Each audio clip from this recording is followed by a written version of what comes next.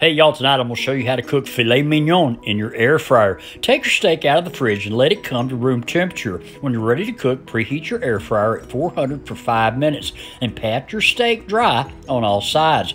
Brush on some oil, top and bottom, then season generously with kosher salt and coarse black pepper. Press those seasonings in and go ahead and mop up the rest of them. Spray your air fryer with cooking spray and place your steak in yonder.